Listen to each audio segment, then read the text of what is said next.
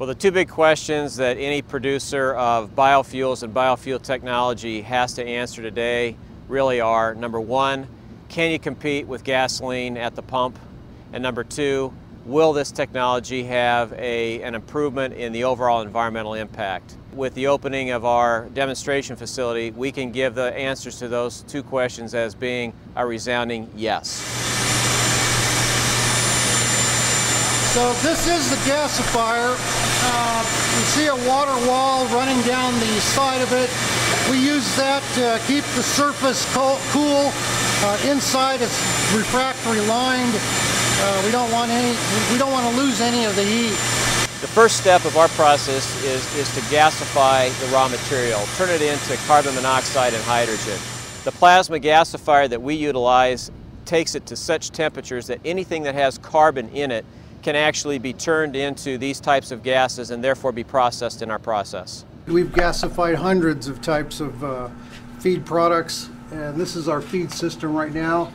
We're taking wood chips outside. You'll get a chance to go out and look at those. We have a way to feed in multiple types of fuels. We're very flexible, and as long as it has carbon in it, we can gasify it. It's really about how many tons of carbon can you get into the gasifier. So it's feed handling, and it's tons of product, and it's approximately, for biomass, about 100 gallons of ethanol per dry ton of biomass material.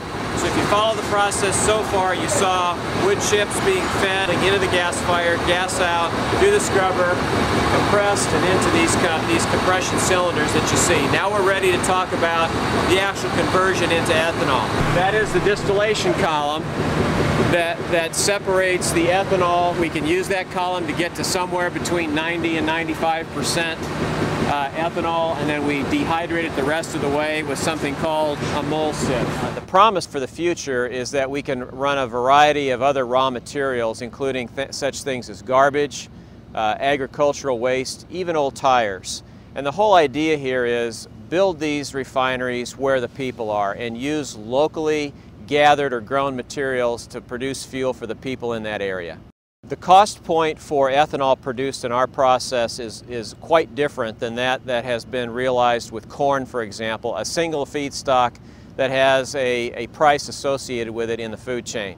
Our cost structure is quite a bit lower given the fact that we can use opportunity materials like garbage and that type of thing, which dramatically lowers the cost to deliver the ethanol to the marketplace. These fuels can be produced with very low greenhouse gases. They have the potential of being produced at very low cost. And it's the best near-term example we have of a technology that can have a significant impact on reducing greenhouse gases and really taking us off of our dependency on petroleum. This is one of the reasons why GM has made the commitment to take 50% of our fleet to flex fuel vehicle production by 2012.